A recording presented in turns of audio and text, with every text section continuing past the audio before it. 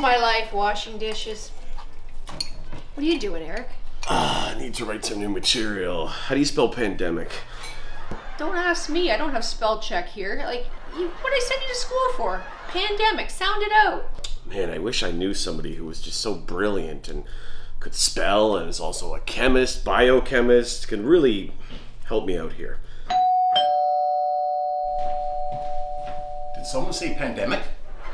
Uncle Steve, the ringer, the biochemist. So glad you're here, but you know, Eric, he's not really your uncle. That is correct. He's married to my first cousin, so that would mean he's my cousin once removed. I don't know, but you grew up calling him Uncle Steve. Their kids called me Aunt, so let's not make it complicated. This is your Uncle Steve, and he's the most brilliant person we know. How do you spell it? P-A-N Demic. D-E-M-I-C. Okay, perfect. C. Mom, you look great today. Thanks. This is another find from Holly, her vintage clothing store, haberdashery. I don't know what vintage this is, maybe 1970s, but it works. Yeah, that's nice. It's almost phosphorescent. How do you spell that? I don't know how you spell it, but I will consider that a compliment.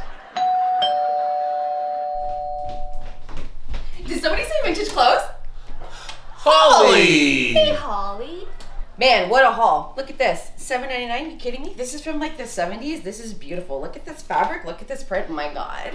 If you keep bringing this many clothes into this house, we're gonna need a new house. And I don't have enough money to buy one. Eric, I'm tired of you chirping about money. You're 30 years old, you live at home, you don't pay any bills. So save your money, buy a house. I think you know a real estate agent.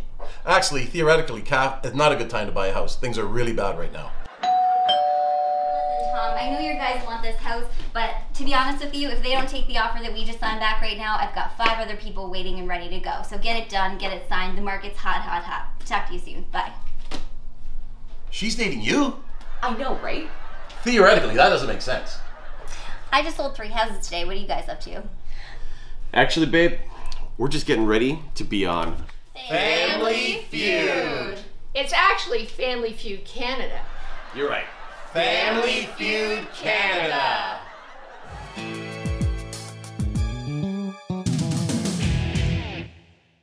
Hey, Family Feud Canada, the Johnstons would be honored to be on this season of Family Feud Canada. We are an eclectic bunch where it's entertainers, real estate, vintage clothing, scientists, bankers.